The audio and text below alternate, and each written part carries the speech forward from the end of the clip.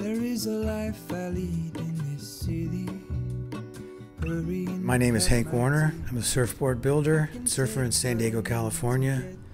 Been at it for 50 years, surfing for 60 years. It's kind of been my lifestyle and my occupation. It's very rewarding, and it's just great to be a part of a surfing community that's has so many craftsmen in it and so many good people and characters. Wait, hold on, put me together, take me back where I've been. We lived on a court in Mission Beach, and most people during the summer would go visit their relatives back east where they came from. We didn't have any relatives outside of San Diego because we were all San Diegans back generations and generations. So one day, this cigar-smoking big old guy said, "Hey kid, you want a surfboard for a couple of weeks?" And I thought, "Sure, why?" He goes, "I rented it for 2 weeks while we're here from Arizona, and my son's afraid of it, so here." So I had a surfboard all on my own for 2 weeks. It was a wooden Del Velzy surfboard. So that really got me into it because I was free not to wait to borrow one, but just to go surf. So the boards were so giant and I was so small, I could stand on it like a sidewalk. So I thought, oh, I can surf right off the bat. It was definitely an instant connection because as in bowling, you can bowl a 300 game and that's it. In surfing, you can never do the ultimate. You know, you just always trying more and more, and every wave's different, so it's always fresh each day. When I got into junior high, Crystal Pier in Pacific Beach, because all my friends that surfed, well, we had maybe 7 or 8 of us that surfed, so we'd all just congregate there until there was somebody to go out with us, and we'd surf Crystal Pier pretty much every day. Just a lot of guys. We formed our first surf club, and it was pretty cool. As a surfer, starting out, it really didn't matter if you were 12 or 20, because there wasn't that many people over 20 that surfed. If you surfed, you're all part of the group. So we all hung out, and we all had a good influence, just interactionally, of people on the beach.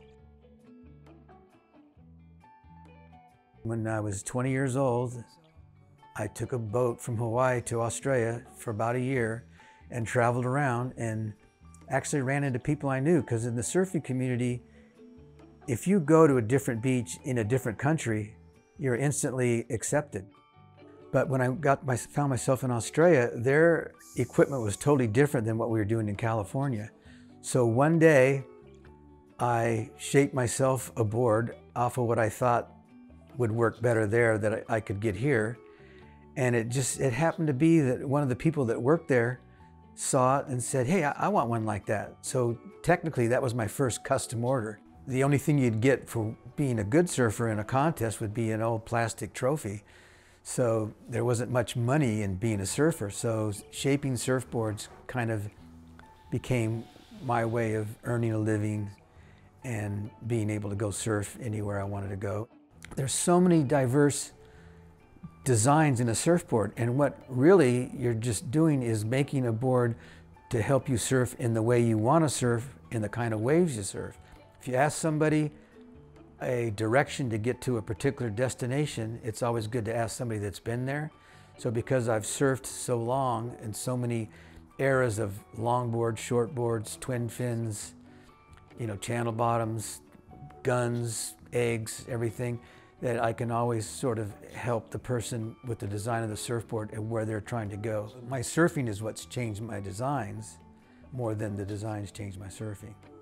The process of shaping a surfboard is first, you have to know what you're going to shape. And with that in mind, you look through the catalogs of blanks that are available. Blanks are the big slab of foam, and pick the right one to start. Then you take a template, draw out the different points. And just like making a dress, you have a template. So you plot out different widths on the length of the board, draw them out with these templates, cut it out, use a power plane to wipe down the foam pretty close to the finished board.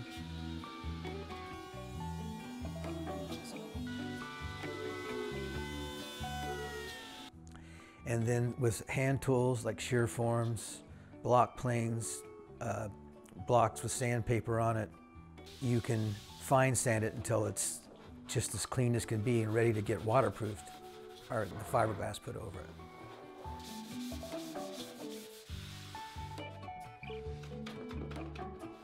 It's not until the light bulb switches on that you're shaping negative space. You're not actually shaping the blank.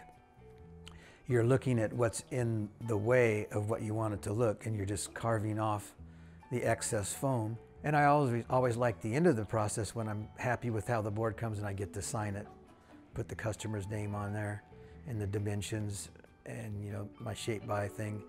That's always satisfying when it's done. It's like you completed that and then right away you're into the next one. When you're shaping a surfboard, you really kind of get into a Zen state.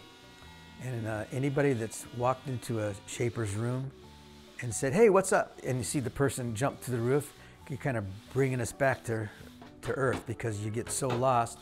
An hour can seem like 10 minutes or 5 minutes or a second because you're so focused on what you're doing. It's a lot like surfing. When you're in the water, you're just watching for waves, you're catching waves, and you're really not thinking of anything else but the waves, and you kind of get into that subconscious state of just reacting and not consciously doing stuff. And that kind of happens in shaping. Shaping a surfboard for someone's kind of like a comedian telling a joke. You throw it out there and you hope for the right response. In Southern California, you pretty much can surf all year round. So the industry, everyone kind of grew up together. And then as the years have gone by, people come and go, and outsiders. Now there's big industries in Brazil, in the East Coast. When it used to be the East Coast could only get boards from Southern California. There's a lot of instances where the camaraderie of surfboard builders in San Diego exists today. We all help each other out. "Oh, I got to make a board kind of like this. Do you have that right template?" "Oh, sure." And we borrow it and loan it out, and we all know who we are. We all enjoy each other, and it's great seeing them at the beach or at trade shows and things like that. And now there's a majority of the people surfing that have no idea where a surfboard comes from, what it's all about, or the culture of surfing. I really have no idea where it's going to go. It's as some of my contemporaries have died off and disappeared. There's not that many younger people coming into it because it's too hard of a job. You have to really have a love for making it. Well, all I can say is that true surfboard building, shaping and glassing and things like that is one of the last mediums of people's use that's still around. I mean, there's mass production of guitars. Somebody can paint a masterpiece and they can lithograph out a whole bunch of those. They're not original, but at least in a surfboard that's made, handcrafted, that's still a unique object in the world of today of pop-outs. So I'm happy to be a part of that, proud of that. That's something I do.